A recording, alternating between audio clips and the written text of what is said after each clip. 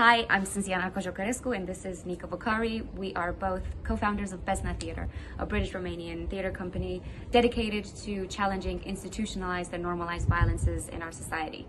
Today we're launching Glod, Political Theatre as a Civil Right, an online theatre platform showcasing every 2 weeks political theatre from around the world. Each session will be followed by a discussion with activists, academics and artists who will be talking about the issues that each of the piece explores. Tonight you'll be watching Illegalised, the show that we co-wrote and directed together in the UK spring 2019. Illegalised is the first part of a theatre protest cycle that we're currently working on that aims to challenge and expose various aspects of Britain's violent colonial past and present. Illegalised was the result of a long fieldwork project that we did in 2018 and 2019 where we spoke to many activist academics and those that were subjected to and have been subjected to the violence of the Home Office's migration and asylum policies. Throughout the discussion, we'll be taking questions from you, the audience, so you can send those over via Instagram, Twitter, and Facebook. Our handle is BÉZNÄ Theatre, or just look for BÉZNÄ Theatre. And you can also send those via email at contact@beznätheatre.org. Thank you so much for joining us tonight and standing with us in solidarity.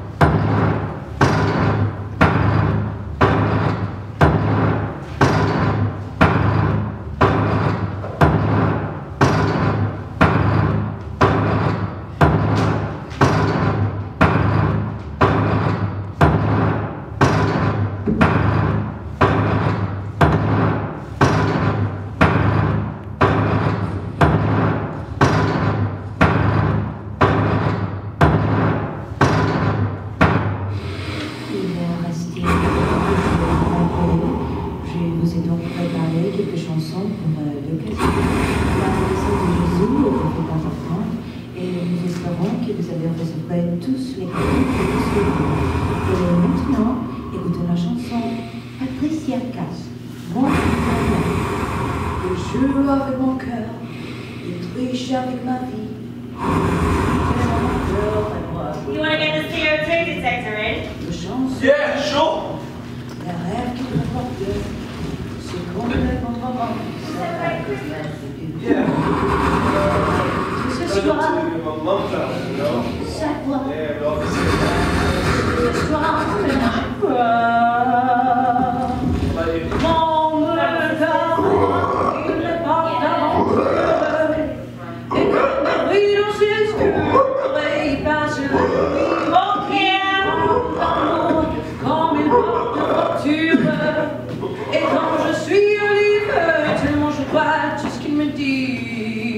Tellement je crois tout ce qu'il me dit. Oh oui, mon winter treasure. Ah, better watch out, better not cry, better not pout. I'm telling you why. Santa Claus is coming to town. He's made. The journey took a tenth of my life, but I made it. It took a tenth of my life, but I made it. It took my life, but I made it. It wasn't easy getting to you, but I always knew you wouldn't let me down. I knew you'd be waiting for me with open arms, just like you said you would. Thank you for calling all the wretched of the earth to safety in a new home. Thank you for opening your gates to the suffering and finding room for every child. Thank you for the second chance at life. I promise I won't let you down. I promise. It wasn't easy getting to you, but I always knew you wouldn't let me down. I knew you'd be waiting for me with open arms, just like you said you would. Did I ever say thank you for democracy, Great Britain? Did I ever say thank you for justice, Great Britain? Did I ever say thank you for defending human rights, Great Britain? Did I ever say thank you for your language, Great Britain? Did I ever say thank you for the dream, Great Britain? Or for the schools, for the roads, science?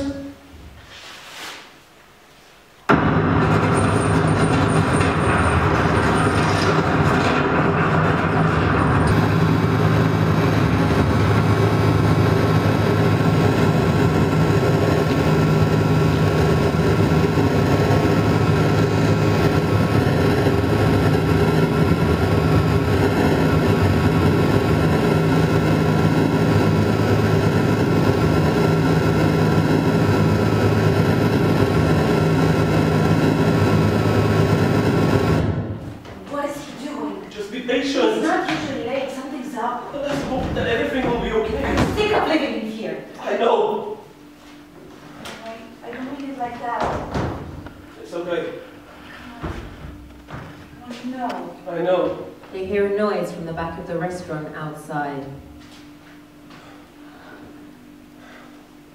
It's probably going to be about your mental health, but we can deal with that. Everything will be okay. Everything will be okay?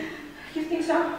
You better, Ma? I'm ready to quit if that helps. Oh, you won't need to. You won't need to. Everything's fine. We've been through so much more. Immigration enforcement, stay where you are. Stay where you are. Step away from each other. Step away from each other. Right. Let go! No. Let go! Move Let it! go! Move it! Up against the wall! Come on! Let go! Let go! Up against the wall! Face the wall! Hands out! Wicked! So there's supposed to be one person here. I'm here with my partner. Well, I'm sorry, miss, but you're going to have to leave if you don't work here. I work here. What is going on? Turn around. Turn around. What? Where are you from? Romania. What is happening? I'm Romania. It's in the EU. She's clean. What always have I hiding like that? Romania. Turn around. You sure about that? Not Moldova? What? No. Why are you here? You got a right to work in the UK. National insurance number? Yes, I have been here for 7 years and I'm also part of the union. Nice. Nice one. So am I.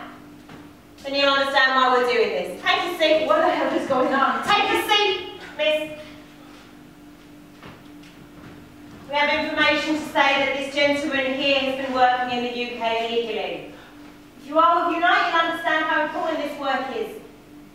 People who have a right to work unable to get jobs because... No, I don't understand. No harm in checking your status as well then, is there? Since you're here. You got passports or ID cards with you? I don't have my passport with me. Where is our manager? He was meant to be here. Your manager's in the office. He's collaborating fully with us to facilitate this arrest. What? What arrest? You know, you're Your not manager has arresting. collaborated, and we expect the two of you to do the same. So passports, please. Manager's got mine. He needed to photocopy it. Manager got yours as well? Yeah, he's got a copy of it. Can you get the records from the manager, pal? Sure thing. Who sent you? Was it him? I'm afraid I'm not able to disclose that information. Of course, they are trying to keep us quiet with an immigration raid. I think what you're doing is disgusting. Disgusting or not, it's our job, and someone's got to do it. We were just asking for our rights, just like you. That's not my job to ask questions. It's my job to make sure that only people who have a right to work in the UK do. The company only called you to shut down our demand. Where are you from? Do you have a warrant? Is she your lawyer? I don't have to say anything. You can't just barge in here. Where are you from, pal? Just ask a question. Oh, don't say anything. You're really trying to make things difficult for him. I want to see our warrant. Right, I've got the records.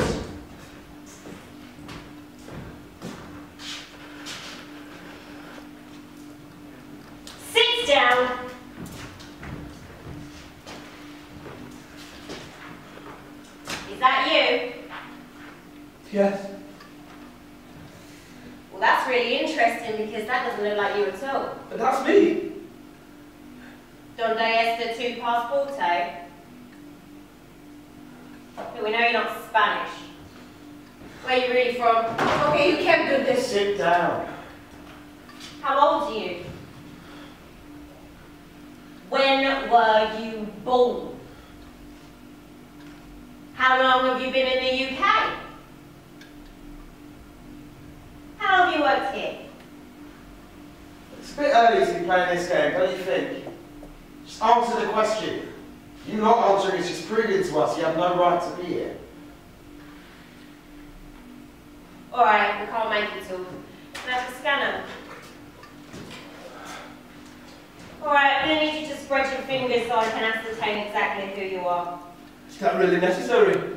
Yes. Okay.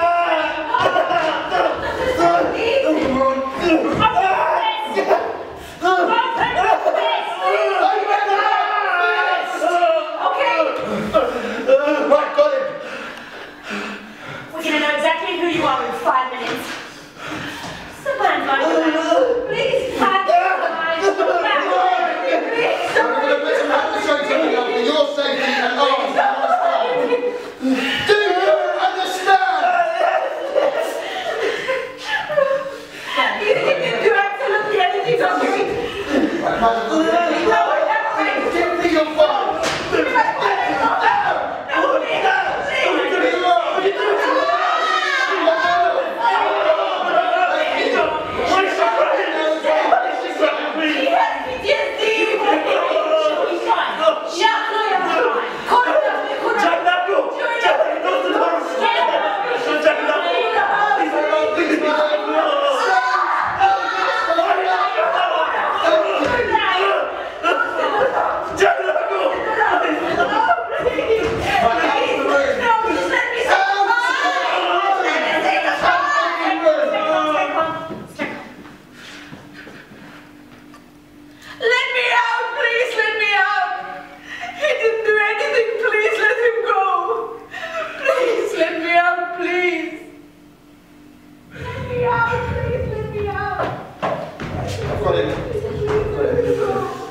Stay down. Stay down.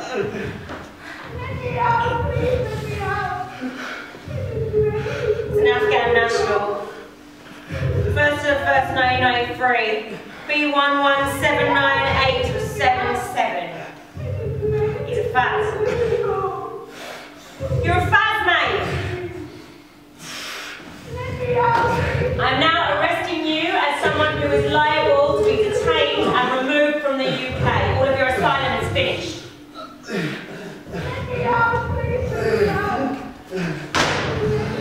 Stop resisting. Stop resisting.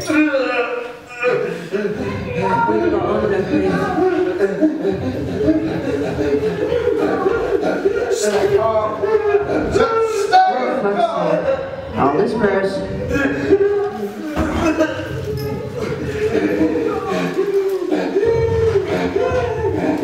Stop resisting. Stop. Nothing to do. Just move along. This is Home Office business. Well, I'm afraid I cannot disclose that type of information, but for your own safety, I'm going to have to ask you to move along. Trust us to do our job, okay? Nothing to see here. Just move along. Move along. Come on. Nothing to see here. Thank you. Move along. This is a paper detailing your arrest. Would you like to sign it? You do not have to, do not wish. I'm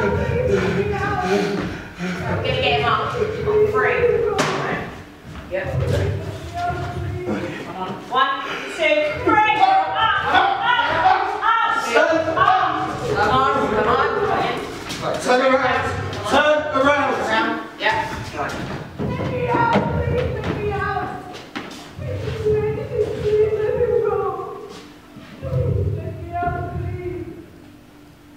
Let me out, please let me out.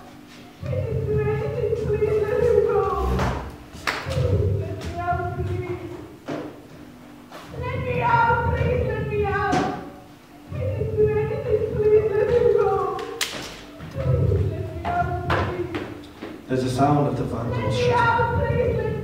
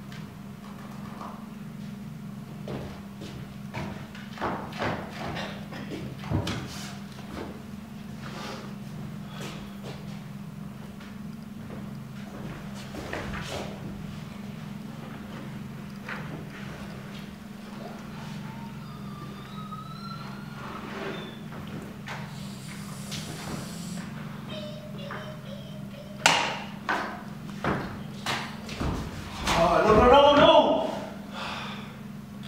I told you, you can only come in if you don't touch anything and don't talk to anybody. If you're not going to stop behaving, you're going to go back in the van. I won't be long now, okay?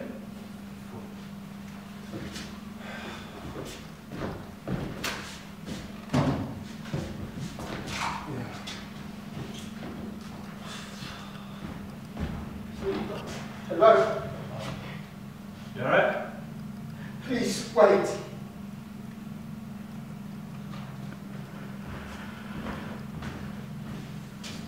Don't talk to anybody and don't touch anything.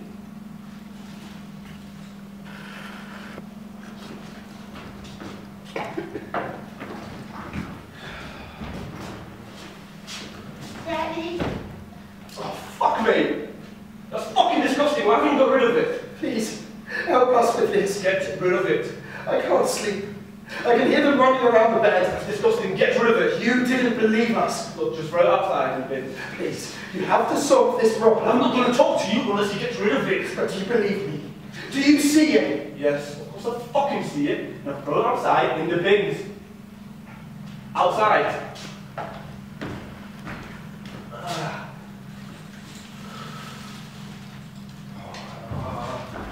Okay, don't tell your mom about me swearing. Or the dead rats. Just don't tell her I brought you in here. Stop eating this.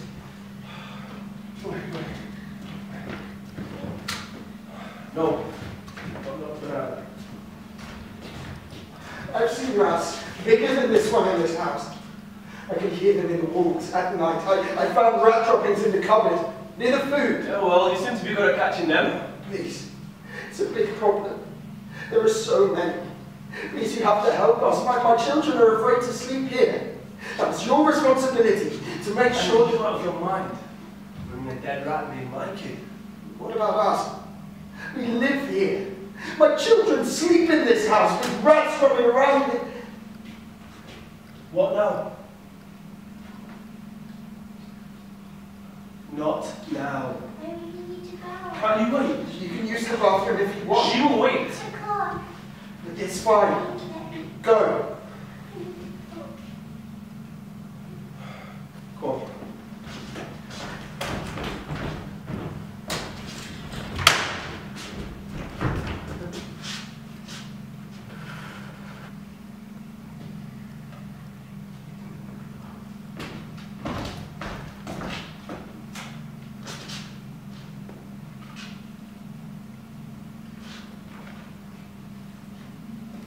Let me tell you something about rats.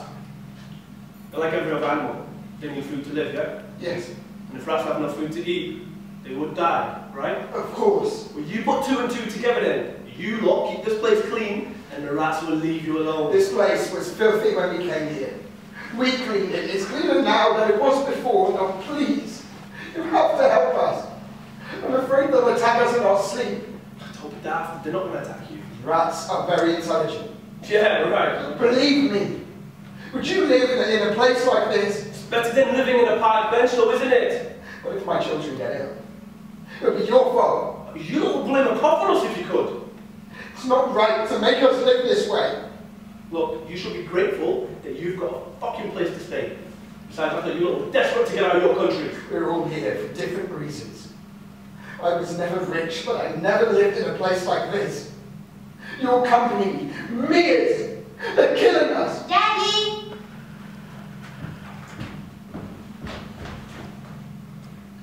Look, we answer to the Home Office. Could you live on £5 a day? I don't have to, I work. £5 a day to buy food, clothes, medicines, soaps, detergents, drugs, poison. I can't sleep. I worry about my children. I worry about their future. What's your name? Oh, don't bring her into this. My children are Solomon and Delilah.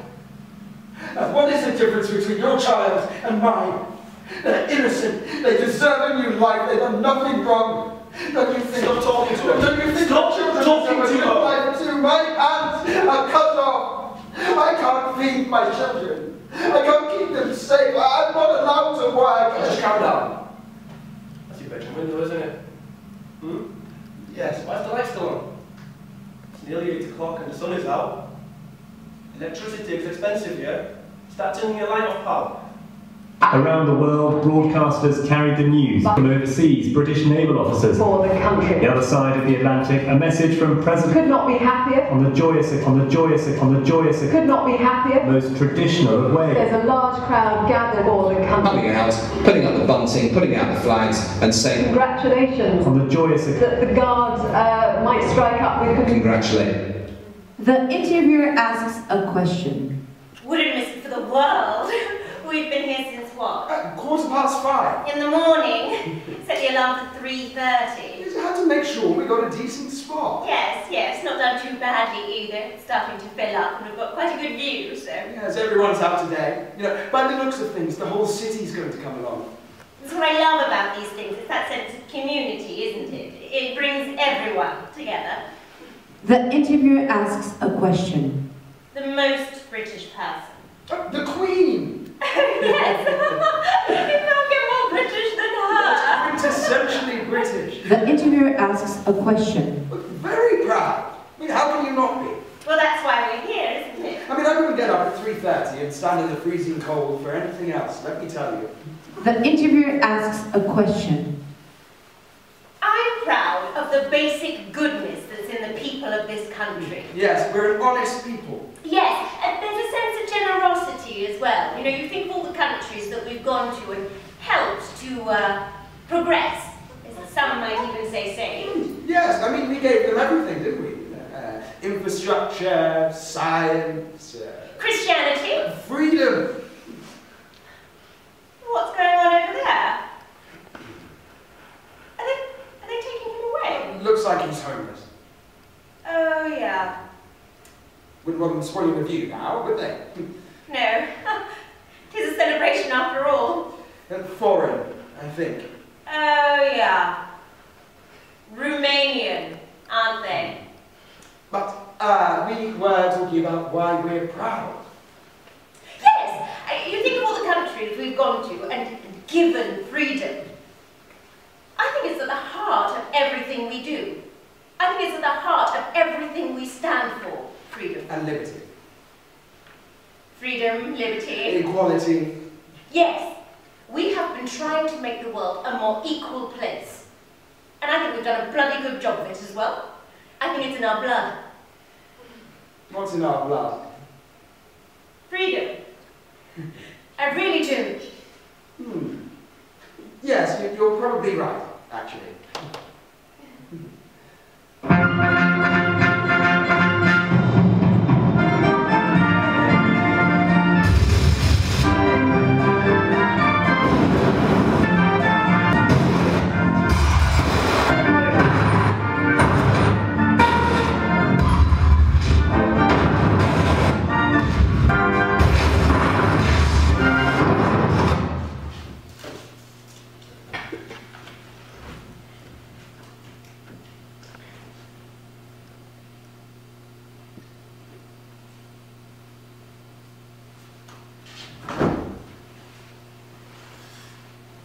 Right, you ready?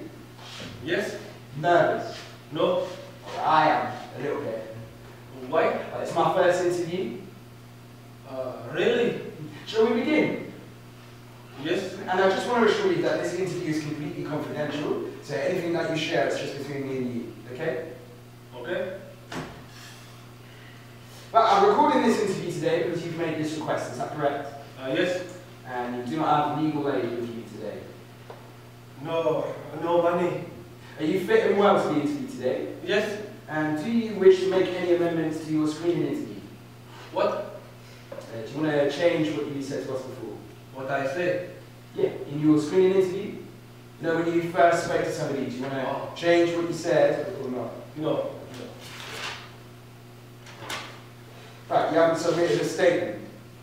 Statement? Yeah, a letter in which you write why you're afraid to go back, what you're basing your claim on. I don't know. Well, that was in the interview letter you were sent. Okay. Do you understand that I'm here today to assess whether or not you're entitled to protection from the British government? Protection? Yes. Right, great. So when did you arrive in the UK? 3 or 4 days. Right, is that 3 or 4? First, I go police station. They arrest me 3 or 4 days. But was that 3 or 4? Yes. Right, so how many days were you at the police station for? 2 days. Right. See, I thought you just said it was 3 or 4. 3 or 4 days, yes. I'm really not getting this. Yeah? When did you arrive in the UK? I arrived 3 or 4 days. Okay. Okay? Where were you born? 010190. Yeah, of course. Why did you come to the UK? Why? Yeah. Why did you come to the UK? Protection. Yeah, for protection. Yes. But why do you need protection? I am a refugee. Yeah, sure. But why do you need to receive protection in the UK? Yeah. Why are you a refugee? Because in my country it is not safe. In my country I am in danger. I must go. Okay. Why isn't it safe? Fighting bombs. My family in danger. I must go. Where'd you come from? Cluj. Right. You're not making this easy for me, are you? How did you get to Calais? I take a train. Right. And where were you before that? Country I don't know name. Okay. Where were you born? Afghanistan. Right. When did you leave? 1 year. And how did you get into the UK? 3 or 4 days. I tell you. No. How? How? Yeah. Car, plane. Car, big car. Okay, so lorry. What? Truck. A truck, yes, truck. I try every day, but I not get there. Police beat me. Every day wet. Border control shout. Police beat. Every day I run. But one day I get there. Did anybody help you get into the UK? Yes, many people. Who? Bar, many people in Cluj. Many English people. English people? Yes. Give food, teach English. Right. Right. Why are you smiling? I am happy, London, protection.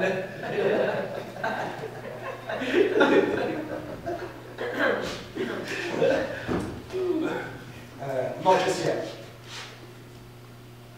What? Well, you haven't got protection just yet.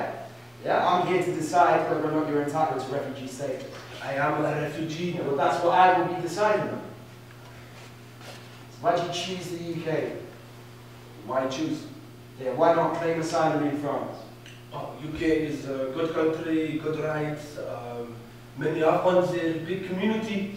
I want to start a new life. So can you tell me what date you arrived in the UK? Date? Yeah. What date was it? 3 or 4 days. Right, so you don't know the date. Or what date is today? So tell me about the war at home. Tell you what? Tell me why I should offer you protection in this country. Yeah? Why are you here? It's hard, man. This is difficult. Well, you probably shouldn't have told him that this was your first interview. I don't know. I thought it might make him trust me more. You know, that humanising. I mean, fair enough. Come on! Keep going. It's not time for a break yet. Right. Sorry.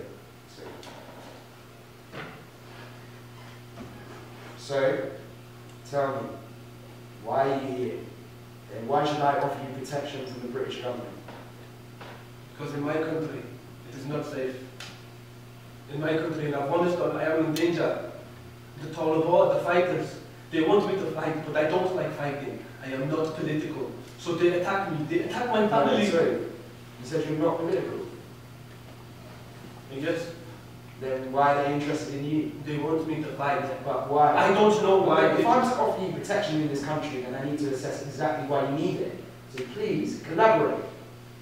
Okay. Right, so tell me exactly what happened with the Taliban. Taliban. They come to the village. They ask you man to fight. And if you not go, they take you. And if you not go, they kill you. Did they ask you to go with them? Yes, of course. They say you must go, but I say no, I run. Right. I don't like fighting. Yeah, and what else?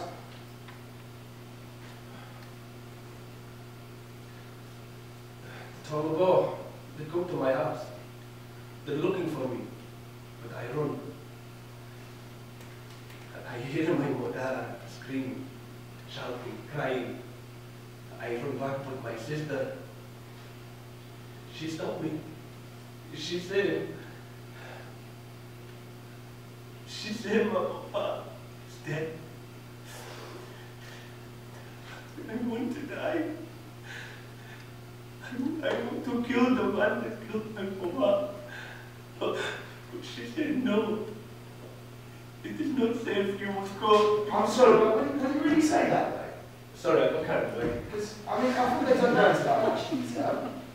And, like, they don't really want to talk about how they feel, which is why it's easy to dismiss the claims. Well, they're all different, aren't they? You get some subs that are quite emotional, and you get some subs they don't really open up. Come on, just keep going. Ah, fuck. I missed it. What's that? The discrepancy. Yeah? He said that if you don't go with them, they'd kill you. But then he's just said that he said no. There seems to be no immediate consequence. Because, I mean, it's not like the Taliban just come and check up on you later, is it? Come on. It's hard. It's bloody hard.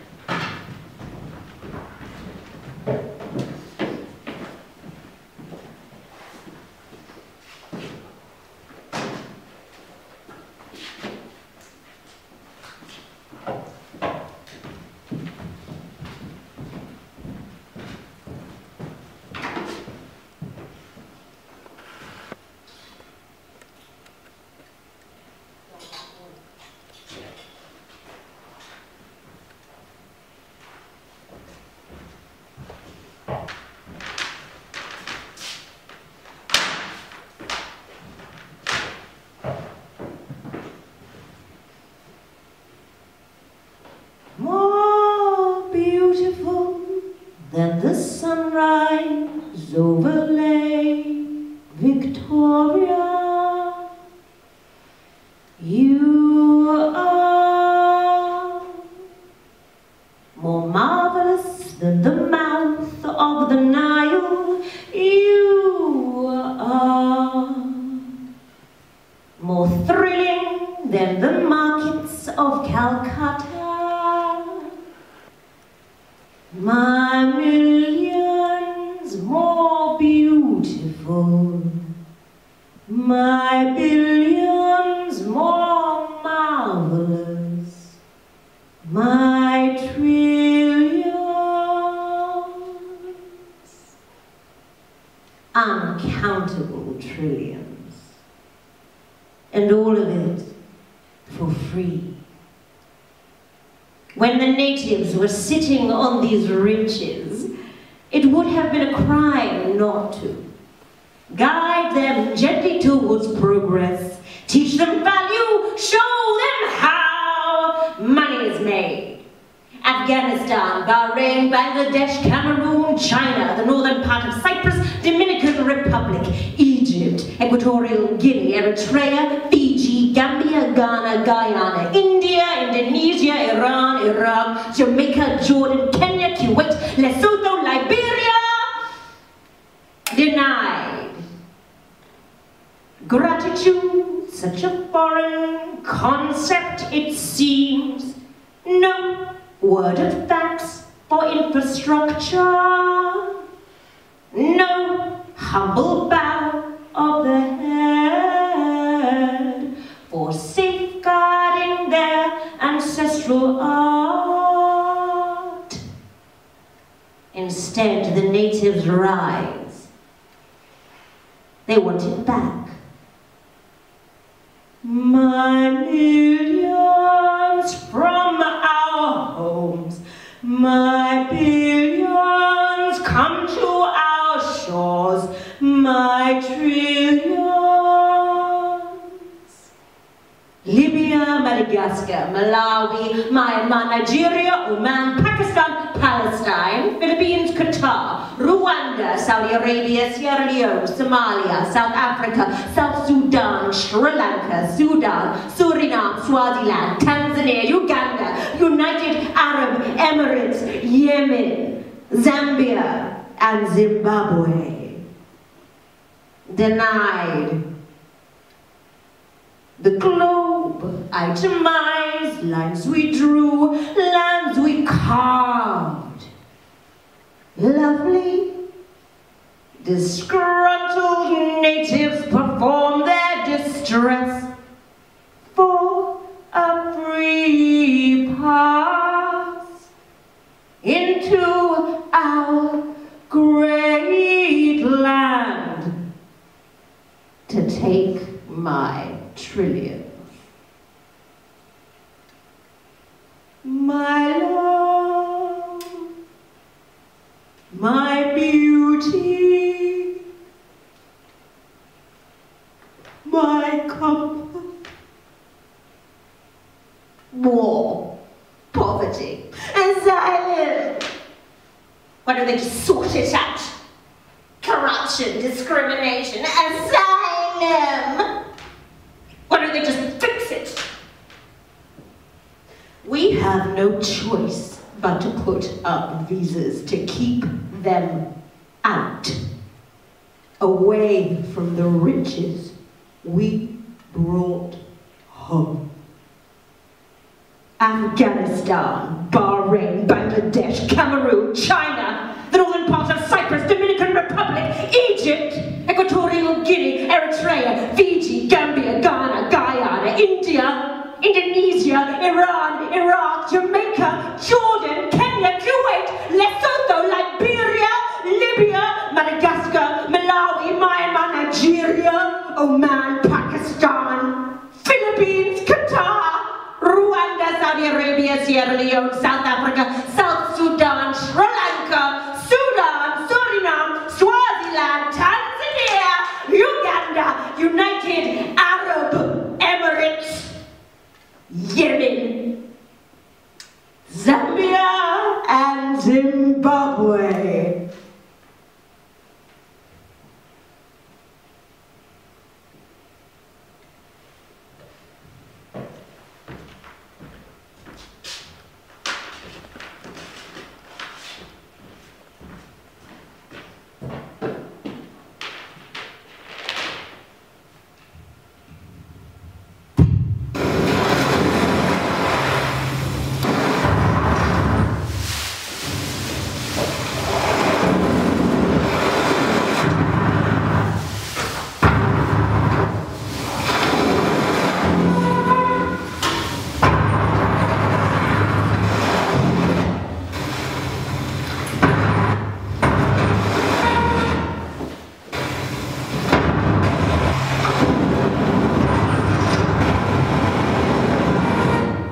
We've got a high rating on this one.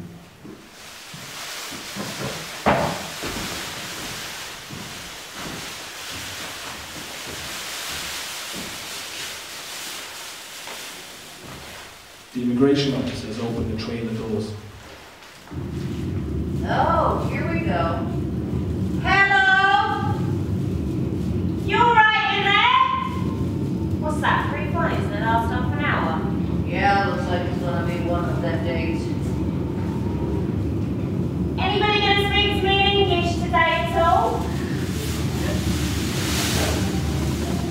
Yes. Why not? Lovely. Just the one. Are you alone? I'm alone. Just me. Where are you from? Darfur. Where? Darfur, Sudan. Oh, do you have a passport? No. Why are you going to get into the UK without a passport? One chance. I don't know if you do, I'm afraid. How did you get in the vehicle? One chance, please. How did you get in the vehicle? Please. Oh, no, stop asking. Why? Because. Why? Well, rules, mate. Come on. There we go. It's just, I'm just taking a picture. No, go. It's alright. Yeah, go ahead. Lovely. Right then. Out you come, please. This way. Come on, get out of the lorry. Just give me one chance, please. I've been in Calais 5 months, I'm please. sorry, love. I'm sorry, but the answer's always going to be the same. Come on, out you come. I want to claim asylum in the UK. Yeah, but you're not in the UK, are you? You have to be on UK soil to claim asylum. Let me claim asylum in the UK. Claim asylum here in France. I want to claim in the UK. But you're not in the UK, you're in France. I know. One chance. Look, I know it must be heartbreaking to be this close to the ferry, but we can't let you cross. I'm sorry, the answer's always going to be the same. Why don't you just come with us and get your nice cup of tea? Britain is a humanitarian country, isn't it? What? So Britain is a humanitarian country, isn't it? What's your point? Why do you not let refugees enter?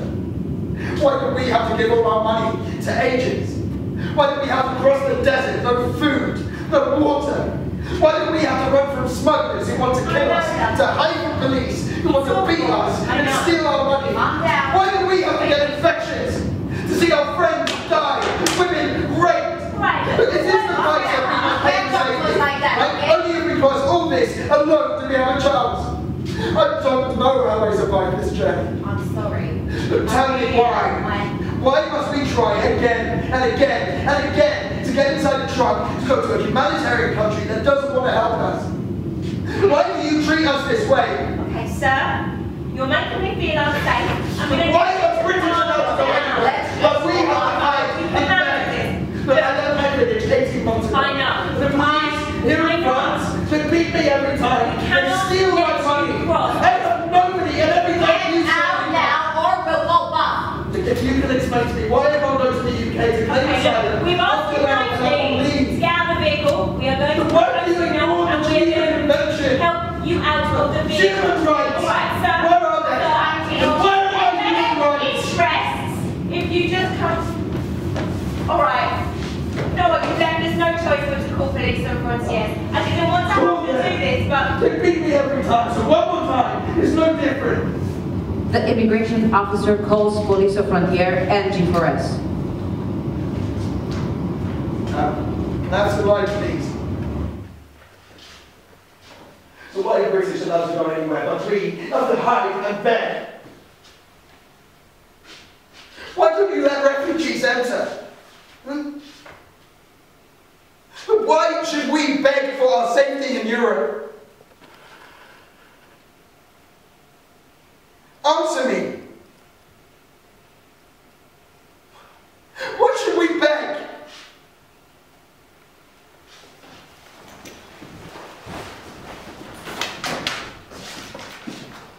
ce faci, mamă? Ești la muncă? Cum e acolo? Dar ce se întâmplă cu Brexit-ul și ăla? Că am auzit la televizor. Dar cum se comportă lumea acolo? E bine? Eu, deși te-am sunat, uite-mă, mamă, în legătură cu Marian, că nu mă știu, mamă, ce să-i fac, că nu vrea să învețe, să știi că iar o la 4 la matematică și... Bine, tu, hai că te las, că tu ești la muncă și eu te țin de treabă. Să știi că ne e tare dor de tine, mamă, și să știi că Marian plânge în fiecare zi.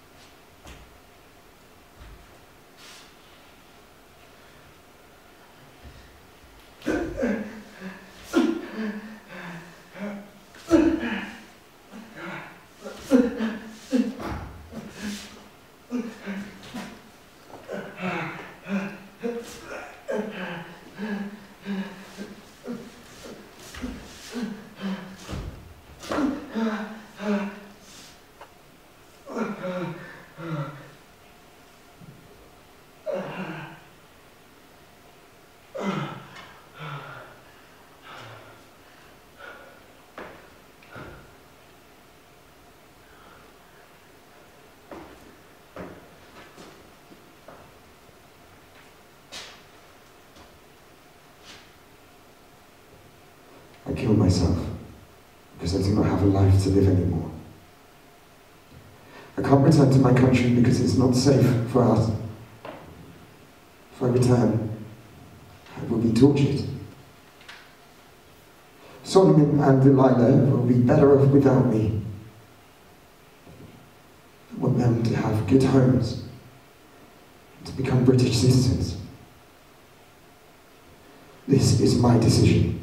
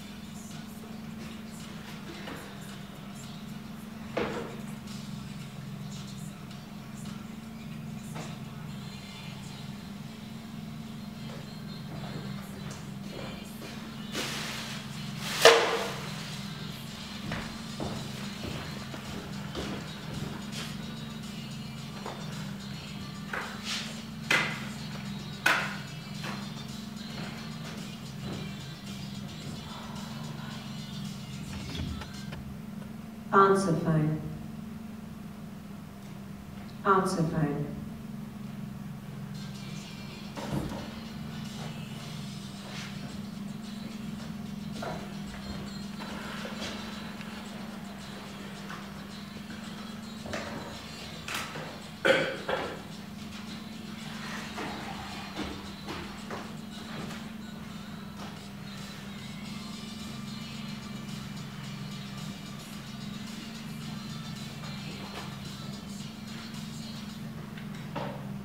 The contract cleaner's phone rings.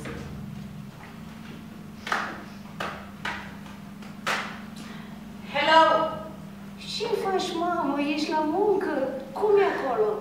Ce faci, mamă? Da, bine, uite-ți la muncă. Ți-am zis că mi-a găsit de muncă la familia aia, lucrez la doamna aia. Îi fac curat, mai cumpăr de mâncare, mai fac și de mâncare. Ce să fac? Da, aici, na. Dar ce se întâmplă cu Brexit-ul și că am auzit la televizor? Mamă, nici ei nu știu, nici noi nu știm, nimeni nu știe. Om vedea ce se întâmplă, ce s-a întâmplat. Nu știm dacă să mai stăm la muncă sau nu, dar până atunci aia e. Noi muncim cu drag și sport. Ce să faci? Dar cum se comportă lumea acolo cu tine? E bine? Da, tu, da.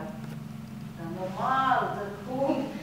Ei se comportă foarte frumos și mamă, să-i vezi pe toți la costume pe stradă, tu știi ce frumos? Deși te-am sunat, uite-mă, mamă, în legătură cu Maia, că nu mai știu, mamă, ce să-i fac, că nu vrea să învețe, să știi că iar la 4 la matematică și nu la 4.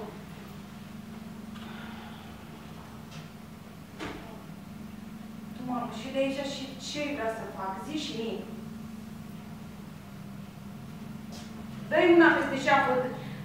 Pune copilul să înveți. Eu ce vrea să ajung? Vrea să curețe WC-uri, asta vrea să fac. Eu de aici ce vrei să fac? Trage una peste cap și pune-l cu burta pe carte. Uite, o să-ți trimit eu mai mulți bani, da? Să trimiți copilul la meditație. O să trimiți săptămâna viitoare. Bine, tu hai că te las, că tu ești la muncă și eu te țin din treabă. Să știi că ne e tare, mamă, și să știi că Maria îmi plânge în fiecare zi. Bine, mamă, hai că eu trebuie să mă întorc la muncă acum, da? Că mă strică femeia asta. Hai că vă sun eu săptămâna viitoare. Am treabă acum, da? Pupă-l pe Marian din partea mea și hai închide tu că trebuie să mă întorc la muncă. Pa, pa!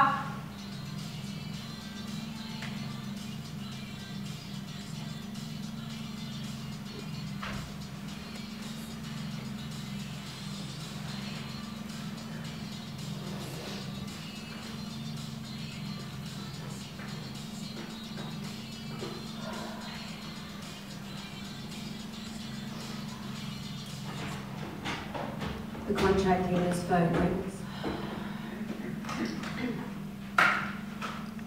Da! Hello? Oh, hello. Hi! Look, I need you to go to another job once you're done. You're my nearest cleaner. I'm going to text you the address. Oh, okay, but I won't finish it in time. No. This is overtime. Ah, okay, I will go. But when will you pay me for the overtime I did last month? Sorry, darling. I don't deal with payments. You're going to have to talk to finance about that. Yes, but they always say soon, don't worry. I'm sure they'll sort it out as soon as they can.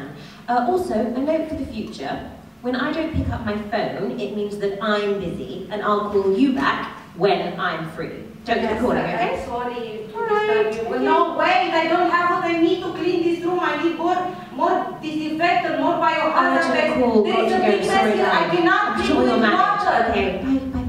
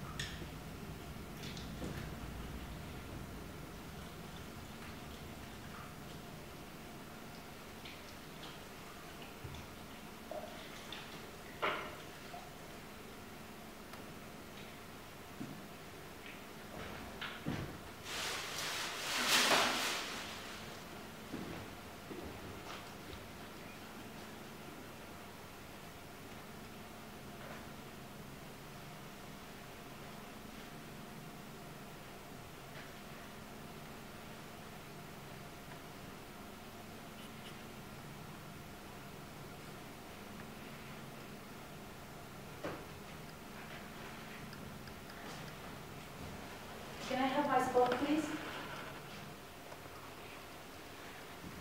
I get it. I must seem strange, intimidating. I say what I think and I don't laugh if it's not funny. I talk loud when I want to be heard, and I argue when I disagree.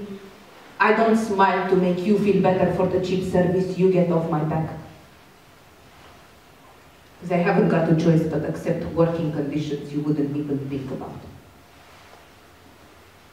Because I'm the toilet of Europe, the failure of civilization.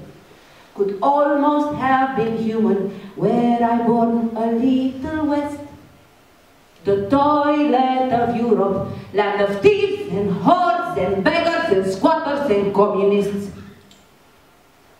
We're here and you want to send us back, but you still want to see us on video chat? Pay per minute to see a young girl shove household objects in her vagina, but you don't want to in case the thought of her exploitation makes your erection go down. We're here and you want us to go back. But you still want us to boost your economy, make us your consumerist colony, addict us to features we're not born with. And things we can't afford make the poor poorer all over the world. I get it. You find me threatening and intimidating. You don't understand the language I speak or the hand gestures I make because you didn't grow up watching people like me on TV. And the papers.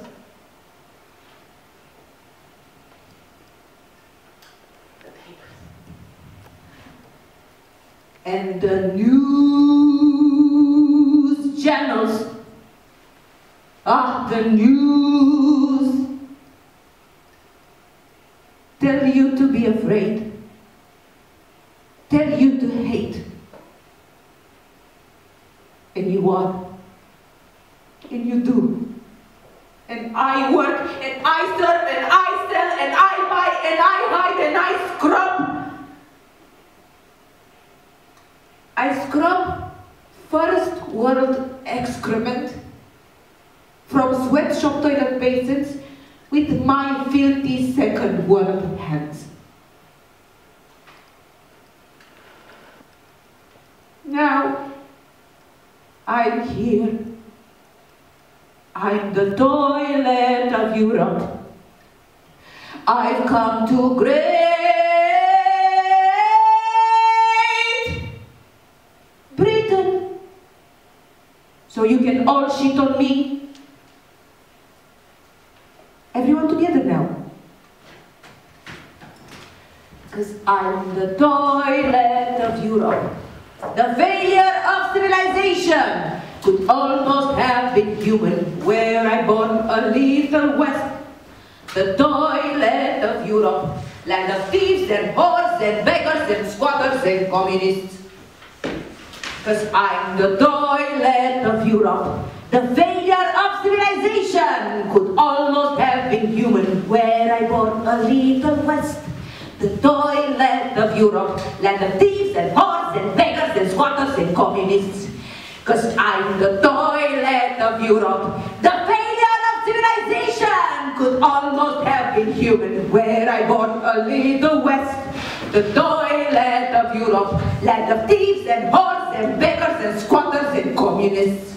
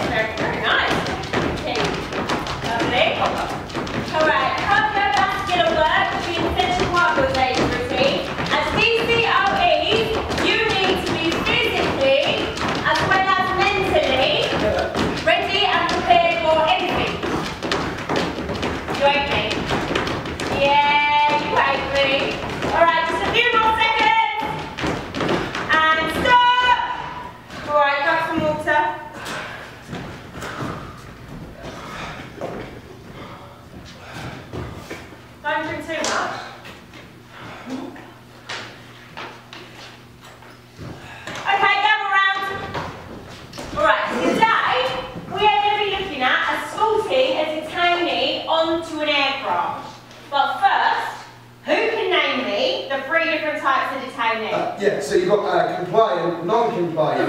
Oh, violent. Very nice. Well, remember, ladies and gentlemen, bottom line is we should never expect the detainee to jump out of the vehicle, skip across the runway and onto the plane singing all the way. They think we'd be out of a job, right? Yeah. Okay, but in all seriousness, what do we always need to be ready and prepared to do? De-escalate and defuse. One more time. De-escalate and defuse. Yes, ladies and gentlemen, very, very nice. Okay, so what is the first thing we need to do to the detainee before we transport them from the pre-departure accommodation or removal centre to the airport? Deprocess them. That should have been done by your colleagues at the removal centre. Someone else. Come to it a couple of days ago, guys. Search it. Or her. Exactly. Search the detainee. They will certainly not be happy little monkeys, and there have been cases of them sneaking in weapons such as razor blades. Weapons? Yeah. They get desperate. They use the weapons to self-harm or commit suicide in transit or in the aircraft itself, claiming that they would rather be dead than go back to their country of origin. Attacking DCOEs is not unheard of either, okay? Any of these situations is a press nightmare and must be avoided at all costs. Yeah? Does that mean that we have to do a cavity search? No. Luckily for you, that would have already been done by your colleagues at the removal centre. Alright, so, we have a resistant detainee. Give me a couple of things we can do to him to get him to comply. So you've got the finger behind the ear? TW17. Very nice, very nice. Come here, you. Yes, you. Face that way. Alright, so what you want to do is you want to jab right behind the ear. Lots of pain. One kill him, we'll get the job done. Alright, you try on him. Can I? No. Here. A little bit lower. Yeah. That's it. Here. That's it, yeah, dude. Yeah. Right, calm down. She's keen. Alright, you try on him. So, it's just there, right? Yeah, you know, Yeah. 45 degrees. Yeah. Yeah. Okay. Yeah. Yeah. Very nice. Can you kneel down for me? Right. So what's really nice about this pressure point is you get instantaneous compliance. And for anyone that might be filming, it just looks like you're guiding their head. Nothing to see here. Would there be people film? Could be. Could be. Big part of the DCOE is people management. Passengers, passerbys, activists, you know, nowadays everyone whips out their phone thinking they're some kind of hero. But what they don't understand is that it is our job to make sure that the detainee is escorted home safely. Alright, give me another pressure point. I do one on the chest. LU1. Very nice. Very nice. A little bit higher, close to the collarbone. That's it. Don't be afraid to press down really hard on this one, especially if this detainee's on the larger side of life. What about the nose bar? 100% guaranteed compliance. You are not wrong there. Unfortunately, no longer authorised technique. Human rights. Alright, so I'm going to kneel with you for this. We're going to make a car shape. So if you want to grab that chair, why don't you grab me a couple more? So put that in front. That will be like the driver's seat. And then 3 more in the back. Right. Your big boys and girls, I think we're going to spice things up with this next exercise. Alright, how about escorting a resistant detainee on a standard chartered flight, not a flight for mass repatriation? That's always going to be about the last. Your mum's going to be on that flight. Oh, yeah. It's always an I'll take my word for it. Alright, so we are you better watch it. We are at the airport. Now, do we queue up with the other passengers or do we have special authorization? Special authorization to access the plane before the other passengers. Very nice. Alright. Alright, you two are going to be my DCOEs, and you are going to be the little bastard that doesn't want to go home. Come in. Arms up. Any last words? Oh, take out your tongue. It's not like you. It's in the middle. Alright, you two, either side.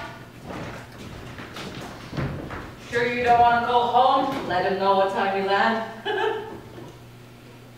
Alright, so yeah, you want to get him in a double wrist hold maneuver. It's an under-over. Now, you grab the bar. You're in control, alright? Remember, that's your steering wheel, right? So guide him about a bit.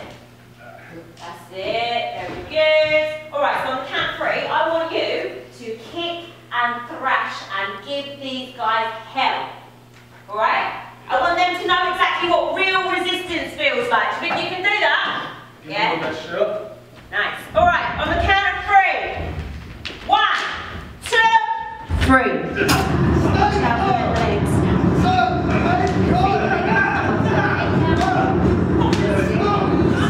Watch out for that head. Watch out for that. It's going to come down like a jump over the feet. Pressure point. Stay toes about them legs.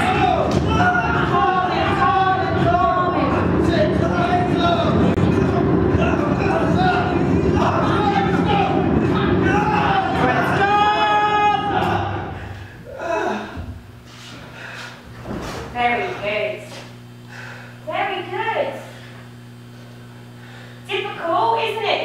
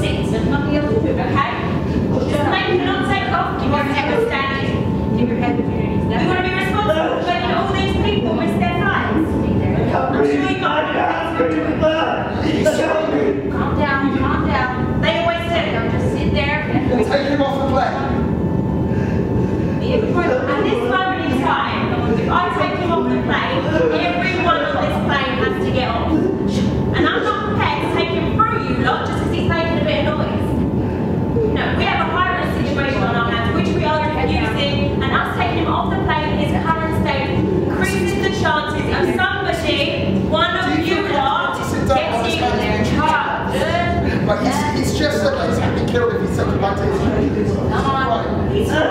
He's fine. He's fine. Could this be fine? Everyone is fine, right? You know, we've been on planes before. They're babies. Okay, I know you complain about it. Right, if the left bus stand, then the plane can't take off. Please And they take will have to take off. Thank you very much. Will you stand with me, please? Come on, Thank you. please take your seat. Thank you very much. Right, and if enough bus stands, they won't call the police because the police can't all of us. To call the police if you do not take your Thank seat. you for standing with me. Thank you. Thank you very much. What are you going to do? You're going to arrest all of us. Take him off the plane. Take him off the plane. Take him off the plane. Take him off the plane. Please just Take put your him off the phone plane. down, okay? Take him off the plane. Shut up. Take him off the plane. Take him off the plane. Take him off the plane. Listen. Take him off. Listen. Take him off the plane. Yeah. Okay. Just come on. Get up. Get up. Come on. Come on. That's it. Ladies and gentlemen, thank you so much for standing with me. Thanks to your decision, this man was able to call a solicitor and appeal his decision. We have one scene left for you. You've been on that phone since I left. Sorry. Can't leave it alone, can you? I was just checking something. I'm a bit like that. Checking to see if anyone's liked my Instagram. Right. How you getting on with that case? I wasn't really sure about it, so I'm still debating it in my head. Wants to debate? I actually can't believe it. Ah, but did the sub present any proof? That's the thing though, isn't it? He wasn't able to present any. Well, that's the trouble. No, I mean there was no way to present any documents. And most of his witnesses are dead, so it's quite tragic actually. Well, that's the sub story. It was going to be tragic. You have no idea how many rapes, beatings, and stabbings I've heard about in my time. What you need is proof. I really think that he's telling the truth. Sub. You have to get used to calling them subs. So, Now, from what I remember of your case, the sub was found living here illegally and then decided to claim asylum. Is that right? yeah. Red flag. And why not claim asylum straight away? I think he was looking for like a relative or somewhere to stay or something. I know. I know. You'll get used to it in time. They've thrown you right in the deep end, haven't they? I guess, but There were discrepancies in the sub story, right? yeah, he seemed confused. I was hoping to deliver a decision before the holidays. Listen, don't be so hard on yourself. There was no hard proof. End of. Plus, how many other cases you've got to get through? So you think that I shouldn't grant it then? Hmm? Well, we've got to be careful these days because we can't afford any more bad press. But, from what I remember of your case, credible discrepancies. You won't come under fire for those. Want one of these? They're really nice. Yeah. Yeah. You looking forward to the party? I can't wait, you know? Yeah. Are you? You excited? Yeah. You know, I've heard the prizes are very good this year. Oh! Oh my God. Did you? Everyone? Did you? Everyone? What a way to end the week, guys. I really need to drink after that interview. Was it an intentional then? Oh yes. The hardest part was figuring out if the sub was first beaten, then raped, or raped, and then beaten. Just focus on the facts. Dates, times, places. If they can't remember those, they're probably lying. Do you know where my sub is from? No. Well, yes. I don't know. Come on. Oh, shit. What? I haven't replied to that email. Oh, those are nice.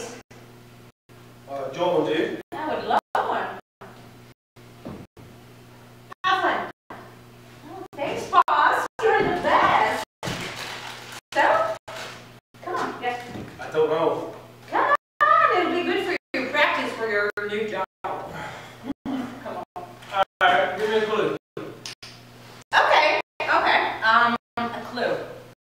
Oh. The sun is not white.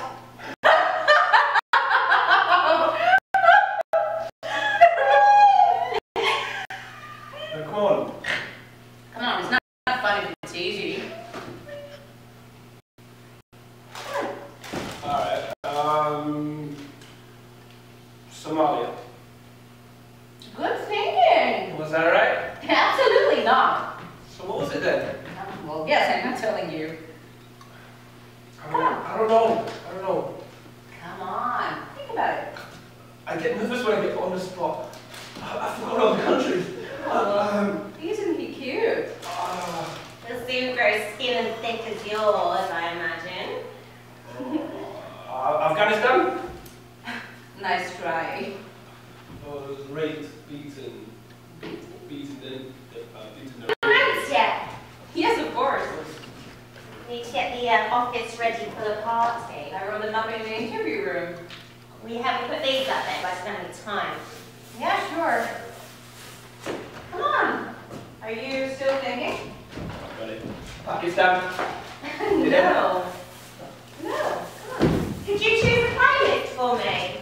Everyone laughed at all my choices last. Well, the 80s seems to be back in vogue, so you might get it right this time. Use my speakers, they got great sound. Oh, can we get them right? Yeah, I've got a Spotify playlist that we can play. Can we play the Christmas song? Yes! You like this one? Oh, yeah. Oh, good. Yeah, that's nice.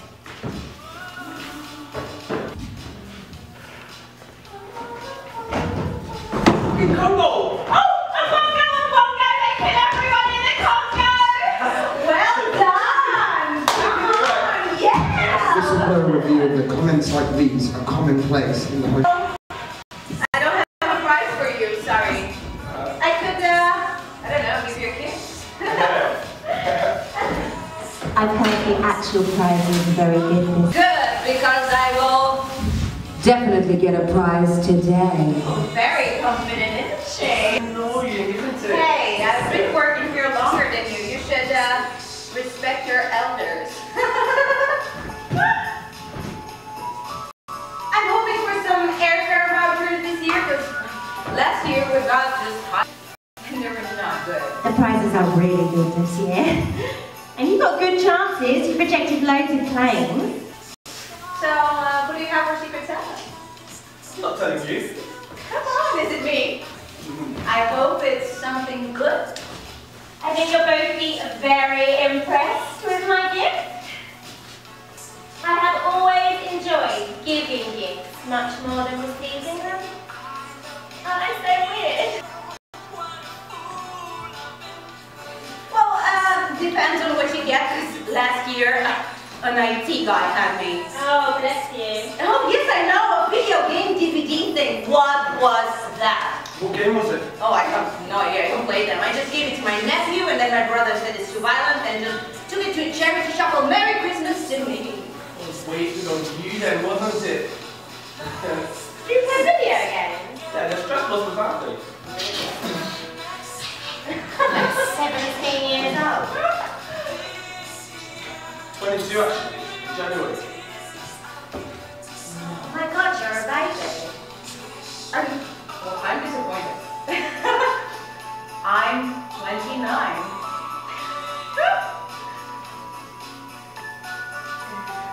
Oh, what date in January? The first actually, just like the subs.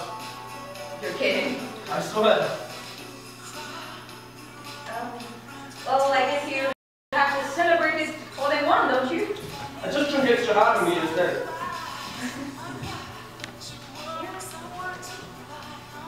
Oh, you're gonna like this song. You're gonna like this. Can we play this? That's the one. Yeah. Who's this? Have a guess, come on. Okay, give me a clue.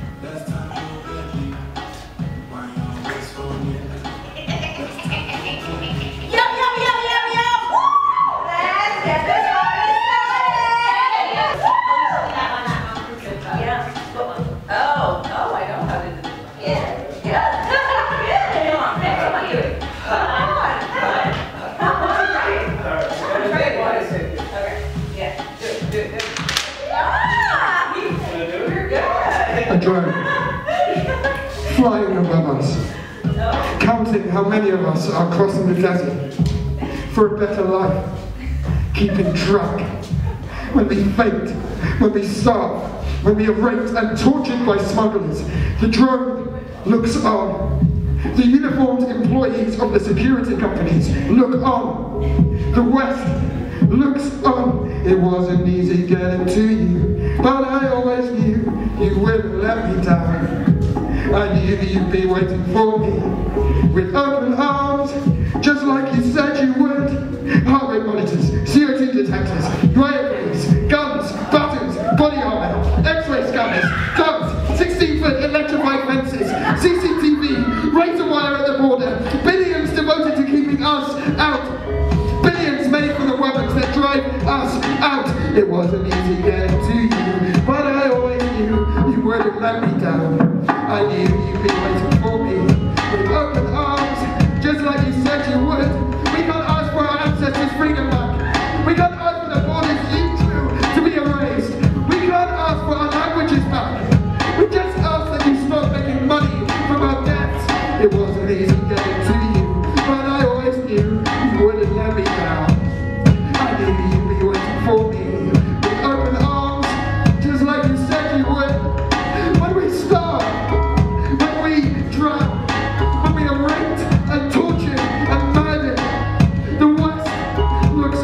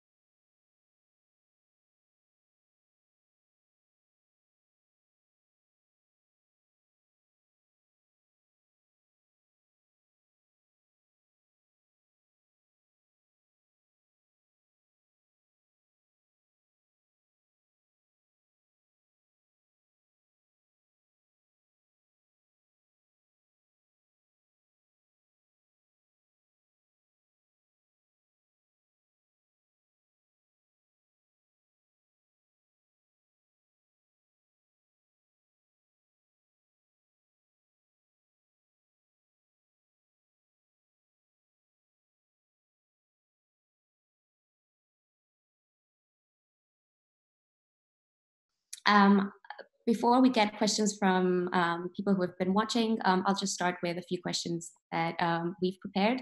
And the first question is for you, Monish, and it's about the term illegalized, the title of the play, which we actually found out from you when we interviewed you as part of the fieldwork process.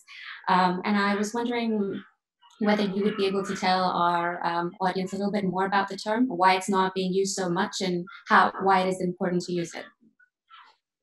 Thanks, Indiana. I think that's a very important question, and in a way, I'm glad you asked. So I will give you a longish answer, and I'll divide my answer into 3 parts for you.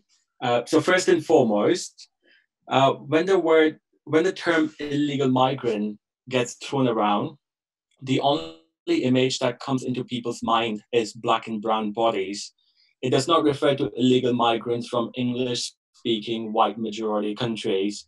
The term needs a racialized body, without which it is meaningless and unrecognizable.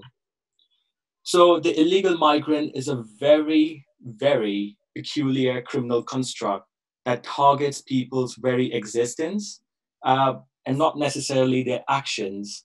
But the term seriously switches the way they are perceived by the society. So I'm going to give you an example of the deaths of 39 Vietnamese men, women, and children that happened last year. The media recognized the fact that it was a tragedy and then switched the lens to illegal migration. Not necessarily saying that individuals were illegal migrants, but rather they were brought in or they were coming in to work illegally, which may or may not be the same thing, but it does produce the same desired effect. The official discourse also turned the attention to the problem of crime and smuggling and so on. Therefore, while the victimization was acknowledged, nevertheless, their deaths were racially devalued, and soon they were completely out of nation's consciousness. And we have seen this happening repeatedly. For instance, Kali refugees, they're suffering in the jungle camp, or deaths during crossings, as you've shown in the play. Everything is put down to illegal migration, thereby removing them from the humanitarian or compassionate lens. This also takes me to point 2, which is the construct of illegal migrants, which not only results in criminalization of racialized bodies, but also racialization of crime, which is the crime of undocumented or unauthorized migration. So it is a construct which is immoral. It is constructed as an immoral act that is undeserving of sympathy. However, and that is also un-British and contemptuous. However, unlike most other crimes, being illegal migrant is a crime in itself. It is a crime of status, of these racialized people not having the status and not having a status which is in itself considered a crime.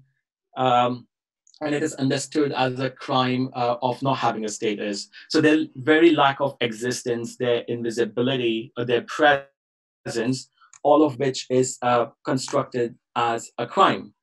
And this takes me to the third and final point. Crime has no ontological reality, which means crime and criminals are constructed and shaped by those in power for their advantage. Therefore, using the term illegalized helps us to critically unpack, explore, and turn the attention to the processes and practices of illegalization, and most importantly, the harm or the impact of becoming illegalized. Yeah, thank you for that. That's why we decided to choose this as the title, because we thought it was so important for people to understand that, a human being cannot be illegal. Just some structures can put some laws and borders in place to make you, to turn you into a criminal. Does anyone else want to add anything to that? No.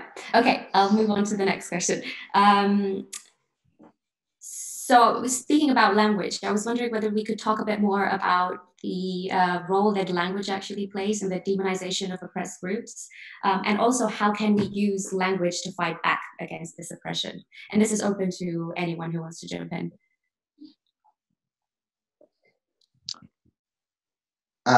Just briefly, I think there is something about in order for the people who are actually doing the demonization to like survive doing that job, there is a necessity to dehumanize the people that you're oppressing. You know, human beings naturally, I think, don't actually like to see people in pain. And I think, you know, this is something when you look throughout history, it's the way that you know, by removing the humanity of the people that you're oppressing, it allows you to do terrible things to people. And especially, you know, when we were looking at the ways that people are trained to do these jobs. So, for example, going back to the play, when you look at the scene right at the end where one of the instructors is repeatedly being told, you must call him a sub, you must call him a sub.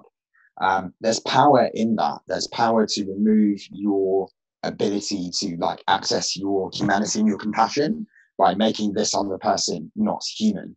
And the way that these words then kind of move into the like national consciousness and the way that we attach images to those words make it so much easier for people to like forget the fact that there are real human beings with lives who are being affected by these things. And so, yeah, like, I mean, language is one of the most important things. It's the fundamental of how we communicate, and it carries, you know, it carries ideas, but without them having to be thought about in a way. So, yeah, I think, you know, language is one of the key things. It's something that has to be tackled. We have to find a way to remind ourselves in all of these situations that we are actually talking about human beings. I hope I'm clear there. I think that yeah, that you've highlighted the use of language in discipline effectively, which is what a lot of these processes require. Is like its use in like disciplining the workforce that is effectively in part also being exploited to undertake these crimes against humanity. I think that which makes the need for language in the fight back as important, but I think that the work is even more difficult if you consider questions of co-option, of depoliticization, the watering down by the establishment. And I think the perfect example of that has been the current Black Lives Matter uprisings. We see, you know, companies, sections of society that have blood on their hands, that are incredibly exploitative, putting out statements using the hashtag of Black Lives Matter. That doesn't mean that we've won, because you know the right language is being used. This is all part of the process, and I think that it is as difficult to ensure that, like, to be vigilant and to ensure that complacency doesn't settle in from like mass movements, from these campaigns, from these works and efforts, as it did once before. I think I guess we need to learn from the past, and we've seen what's happened with, you know, anti-racist movements. The establishment has converted those into equality and diversity departments that again do far more of the disciplining than they do the liberating of people of color and all oppressed groups within those particular institutions and workspaces. So I think that the task around language is actually considerable, particularly in relation to migration. Yeah, I think I'd also just like to add to that, just to bring it back for a moment to law, because it's so central, of course, to the play and to the title of the play, as Monish was telling us, that actually legal categories in themselves, not just the category of the irregular migrant or the irregularized migrant, but also the category of the refugee, the category of the citizen, the category of the national. All of these legal categories actually play a role in normalizing and making acceptable violence in relation to some categories. So for example, the category of the refugee is relatively valorized, the kind of category where, okay, this is an individual deserving of protection. So we sort that individual into this group that means that they're going to have access to rights and access to basic means of existence. And then, of course, if you don't fall into that category of citizen or refugee, then, well, you know, you're thrown under the bus for the in the sense that you will be denied access to basic means of life, whether that's the kind of destitution, being left in destitution that we saw if you even make it to the jurisdiction of the state where you're seeking protection. Or you know, with often fatal consequences, whether individuals make it to Britain or other countries or not. And so I think we have to be really careful about sort of seeing the way in which law itself and these legal categories are actually racial violence, and if we buy into these categories as being somehow acceptable and normal and as corresponding to particular groups of people, we actually miss the fact that it is the act of categorization itself, the act of communicating or speaking individuals as falling into particular groups, which is the violence itself. And of course, categorization and the language of the law is so crucial to age-old colonial processes. You know, groups of people were known through language, defined through language, filed under X as inferior, etc. And this is how colonialism operated, exactly through a kind of putting in place of law and order based on people being categorized as to whether or not they had access to rights. And you see all of that same pattern being reproduced in, of course, the immigration law of today, which, of course, is itself racial violence. Sorry, I forgot I was muted there. Thank you, Nadine. And actually that brings me on to the next question, which is about your book, Bordering Britain, and about how the Home Office is a remnant of a colonial institution. I was wondering if you could tell us more about that. Well, I think the first thing I'd want to say is that immigration law and policy itself, it's not just shaped by colonial violence or a remnant, or if you like, of colonial violence. It is itself an extension of colonialism. It is itself an act of colonial violence. If you think about the way in which Britain was an empire before it was a so-called legitimately bordered sovereign nation state. I mean, I would contest that. But it was an empire until it put its borders up and decided that its former colonial subjects and its Commonwealth and the Commonwealth citizens who had a right to enter Britain couldn't do that. And so I think it's important to think about how Britain went about creating this idea of itself as being a sovereign nation state that can rightfully police its borders and leave people to die at home or to die trying to travel to Britain. And then indeed, when people arrive, gratitude obviously was such a theme in the play, make it out that actually everything you get, even though it's dirt, you should be grateful for. Rather than a more reparative kind of framework for understanding Britain, which is to say it's an ongoing colonial space, one that is rightfully contested, and that irregularized migrants are actually engaged in a long history of anti-colonial resistance, and that actually, you know, racialized people should see themselves as deserving of Britain as a space and a place and everything within it, and as being entitled to that. Because actually it is itself a product of colonialism, and it was what was stolen from them. And, you know, I guess we can get into the law a little bit just for me to illustrate what I'm saying is, but in 1971, after sort of some decades of Britain losing its empire, essentially facing successive defeats, the government moved to prevent racialized people from being able to come to Britain. And it did so by basically saying that if you were born in Britain or you had a parent born in Britain, then you could have a right to enter and remain in Britain. So basically excluding the vast majority of racialized people from being allowed to come to Britain. At that time, 1971, Britain was 98% white. So you can see, of course, who was excluded by that legislation. And then you had the British Nationality Act in 1981, which built citizenship, so British citizenship, on that same concept of patriality, the notion of being born, of being parent born in Britain. And so what that did is basically tie citizenship to whiteness.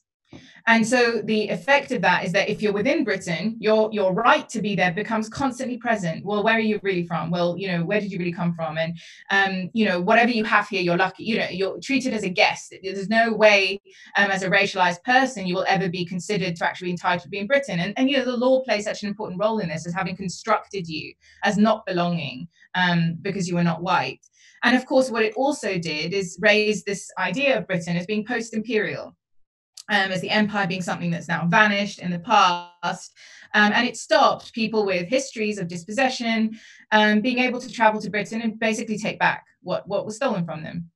And so I think, yeah, so I think it's important to bear in mind that immigration law is not some kind of harsh but fair mode of determining who has a right to live and who doesn't in Britain and have access to resources in Britain. It is itself just a kind of final seizure of colonial wealth. You know, Britain's losing its possessions. What does it do? It pulls up the drawbridge, and a whole new narrative begins. Britain is a nation state, a bordered nation state. Nobody has the right to come here unless we determine that. And I think we need to push back against that. We need to see that the law is this prop that it's used to teach people, to teach white British people that everything in Britain is theirs. And actually, we need to push back against that narrative and try to change, like you were saying at the start, the language around who's entitled to what, and conceiving of irregularized migration more as anti-colonial resistance. Thank you. A huge part, I think, of that is also to convince people people think that in order for people seeking asylum or refugees to be treated properly, that they have to give something up.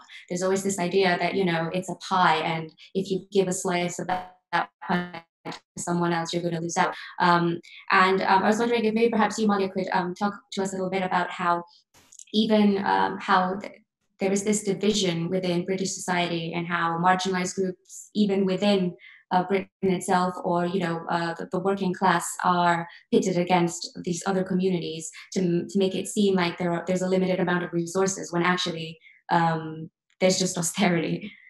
Yeah, I think the current pandemic has highlighted effectively some of the most essential sections of our society, but also the incredibly dire conditions. I think that it certainly wasn't a nice period, but to see people that wouldn't have otherwise questioned working conditions, rights, and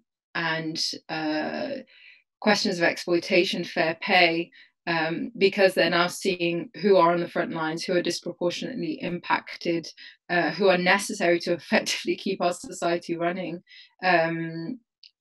was quite crucial. It obviously didn't still kind of reinforce this good migrant, bad migrant narrative. There was, I guess there's particularly in light of what happened during that period as well, that there was a worry that again complacency would set in, and as the aggressivity of austerity measures start to set in, as the reality of, you know, of all those workers who are furloughed, so many are expected to lose their jobs, that solidarity quickly fizzles out. But I think that that is exactly the intentions of the state, and the ways in which it's all set up, and how we become so distracted with I guess the daily struggles and violence that we are surrounded with, that and the spaces in which solidarity would otherwise build don't exist. But I think that this is part of like, this is the nature of the processes in relation to migration, particularly illegal migration. The state is under no illusion that it happens, or that nor does it particularly seek to stop it. It needs certain structures like detention centers, like deportations, in order to maintain the narrative that these people are dangerous, chaotic, coming to take something from you. But it allows for, you know, for the many that do exist and contribute to the economy, that give their labor, to remain within the precarious position in society, because then those people cannot join unions, those people cannot organize, they can't vote, they cannot make political decisions. I wouldn't want to, because of the incredibly dangerous position they would put themselves in. Won't be taking on rogue landlords, like, you name it, every ill of society, to strip them of their right and ability to do so. And that at times is what we forget in times of austerity. Even something minor like the free school meals over the summer holidays, after a particular footballer had like applied pressure on Boris Johnson to issue it. What was forgotten is that how is that inclusive of migrant children? And that this whole kind of layer was slightly overlooked. I don't feel that that's the intention of those fighting for it by any means. It's just that some of these like small things remind us of this entire layer of society that is highly exploited, disproportionately exposed to violence, to danger, and a form of violence that is legitimized, institutionalized, and whipped up for political agendas. Thank you.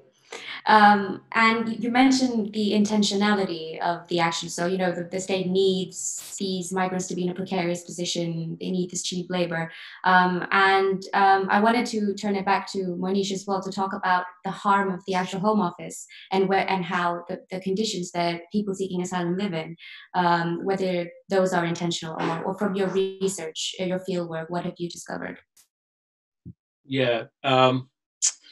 So in my recent article, which I've titled "The Permission to be Cruel," so the title explores this permission to be cruel and how bureaucrats and those responsible for the administration of asylum and immigration regime enact the state power and inflict cruelty on people seeking asylum. And this cruelty is inflicted through their actions, or inactions, or intentional neglect. So I will give you an example of racist hate crimes directed against people seeking asylum. So the state has designed a dispersal policy, and after the asylum interviews are conducted, people are moved to location and accommodation on a no-choice basis. So previously, people seeking asylum were moved to places according to their language clusters, but then the asylum housing became privatized, and a lot of these asylum people seeking asylum are now moved to remote parts of the country, which are often deprived, but also they're moved there because of the availability of cheap housing. There's no risk assessment conducted, and on top of that, state has actively deployed the us versus them politics that Malia was talking about, that divides the group and produces hate. So I encountered cases in the field where people seeking asylum were verbally abused and threatened by the locals, and they feared imminent physical attacks. So several requests were made to the Home Office and housing providers, asking them to relocate these individuals. And the authorities asked for more.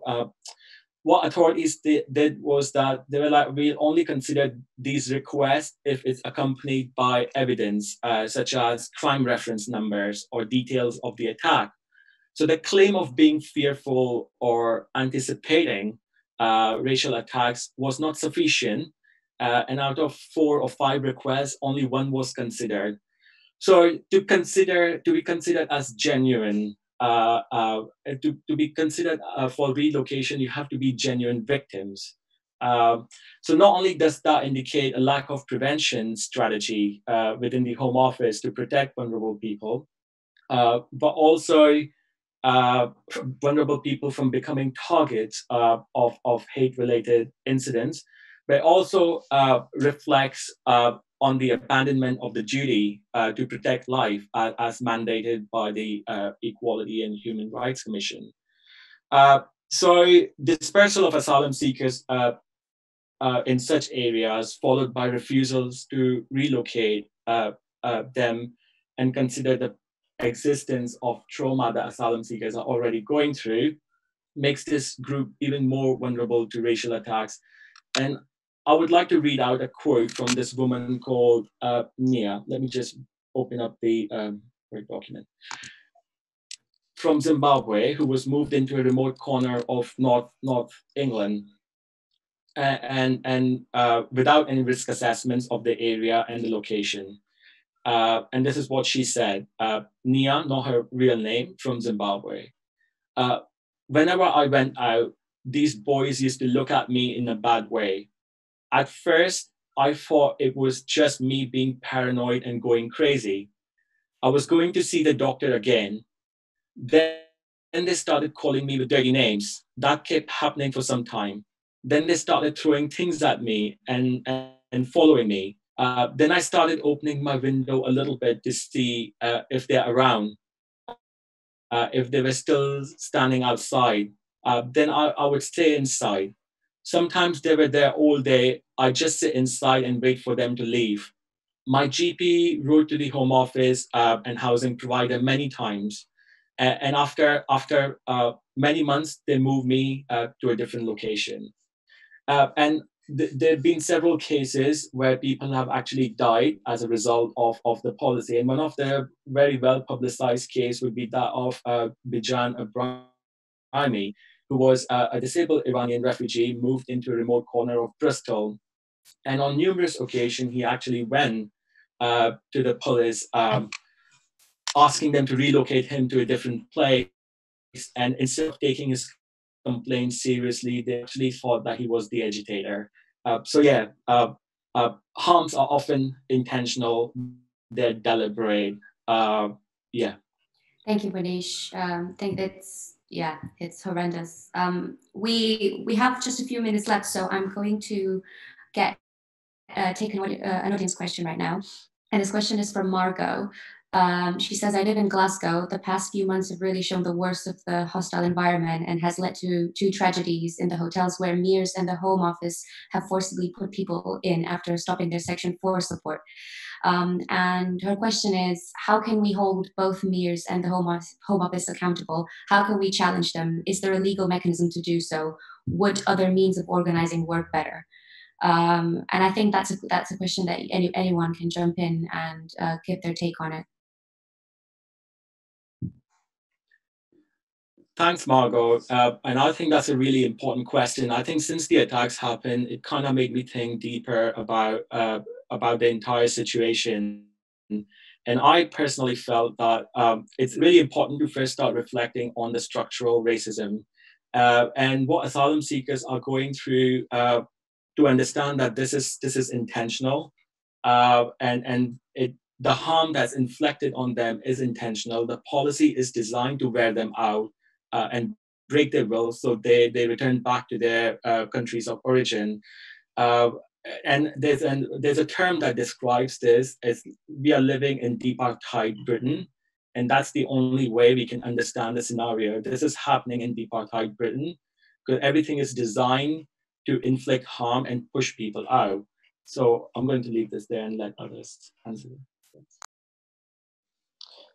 Just briefly as well on this, I think sort of coming back to the experience of doing this play as well, there's a lot of these systems that work via people being unaware and not listening to the stories of people. And the suffering that takes place It's happening all the time. It's happening under our noses, but in our names. So someone who has grown up in this country, it's really easy for us to forget that these things are happening. And the very act of like telling your story and speaking out, and in like not allowing the British citizen to become complacent to what is being done in their name, I think is like really important. Not that the onus is on the oppressed to do this, but it's important that we as British citizens like seek out these stories and seek out the truth of what is happening, because I don't know, there's a level of outrage that is deliberately kept down by dampening these voices. And the more that we speak about it, and the more that we just shine a light on what is actually happening, I think the more people will come to take some action. Yeah, I think, you know, the sharing of these stories is one of the most important things that we can do. And it's like the first part of the conversation, but it's a really important one. And it's often difficult and not easy, but is necessary. And yeah, I don't know, it is transformative, but the very fact of having those conversations becomes transformative in itself. I think I would just want to add really quickly to that is that it's not just that the cruelty and that the instances that the person that asked the question talked about are intentional. They're also not exceptional, and I think it's also on us to kind of connect the dots in relation to the racialized violence that is so normalized in this country, but which we are made to think is exceptional. Like, okay, this is happening to these people because they're here illegally and they don't have a right to be here. Or this is happening to these people because, you know, they broke the law. So, you know, they don't count as good law-abiding migrants, so they can be deported. If we look at Grenfell, another example where that very same argument was made around, well, these people, you know, they shouldn't be here anyway. They should be grateful to have a roof over their head. And those kinds of, you know, but actually, if you look at all those instances of violence, whether it's in a detention center, whether it's in people's own homes, like in the case of Grenfell, whether it's the Windrush generation, how and what happened to them in the wake of hostile environment, those who are convicted of crimes, of course, and sentenced to more than 12 months were automatically deported, even though they shouldn't have been, according to, they shouldn't be anyway, but even those who, you know, those who were deported despite having a legal right to be in Britain, which was of course then denied them through the hostile environment policy, well, they're not, you know, taken into account when it comes to the task force and the compensation, etc. And it's precisely this kind of divisive language and modes of governing that we're subjected to that means that if we buy into the notion that, well, if you don't have a right to be here, then basically we can just wash our hands of you, you are buying into the idea that some people, that where people are subject to injustice, that's somehow exceptional. But actually it's totally normalized, and it has a very long history. You know, the British state has a very long history of splitting up racialized families. If we go back to even transatlantic slavery to refusal of family reunification today, I mean, there are, you know, taking children away from their parents in the course of settler colonial conquest, and, you know, removing indigenous children from families. I mean, all of these kinds of instances in history are really relevant now, and I think we need to be connecting those dots in order to be able to tackle racial violence that occurs today, rather than see it as exceptional or kind of we just need to deal with this one little problem, forget about the rest, but actually try to connect these dots. Thank you very much. Malia, do you want to add anything to that? Yeah, I think that particularly partly because of the strain during the pandemic and other political events, like this is an important time of mobilization. And I think that we need to recognize that the state is not going to, that nothing transformative, remotely radical will happen unless the heat is felt from below, if pressure is applied. I think when over 1,000 people were released from from detention centers, people thought, well, you know, chaos didn't hit our streets. There wasn't an alarming rise in crime, and they weren't stealing our children, and whatever other horrific scapegoating tends to happen by the right.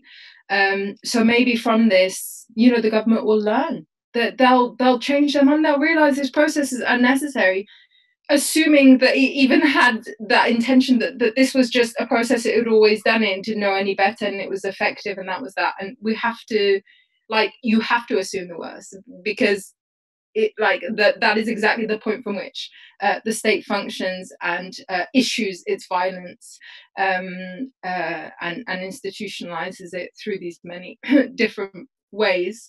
And so I think that, yes, organize. My advice is to organize, to always organize wherever, whether it's your workplace, whether it's your building, whether it's your local community, whether it's your faith spaces, in whatever capacity. And I think that this is, as we enter one of, you know, potentially the worst financial crisis that the UK has ever had, we have to be as prepared as the government already is to issue our demands and expectations, and to apply enough pressure, including the rights and freedoms of migrants, however utopic we're accused of, that we may be accused that, like, those demands are.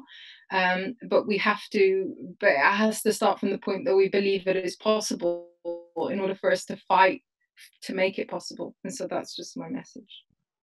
Thank you. I totally agree. And I think that's also the purpose of this platform as well, to build that solidarity and try to unite, you know, people who feel the same way and who think the same way. Unfortunately, we've run out of time, and I was wondering whether you have any final reflections just before we sign off. No. Thank you so much for being here. Thank you for watching, and to everyone at home. I wanted to tell you that the next event that we will be hosting will be on the 20th of July, and we will be streaming Heavens by a Lebanese company, Zukak Theater. It's an incredible piece, and I really hope that you'll tune in and watch it. If you have any more comments, you can always send them to us on social media, and if you have any other questions, then maybe we can ask. We can answer rather. And just thank you everyone for being here.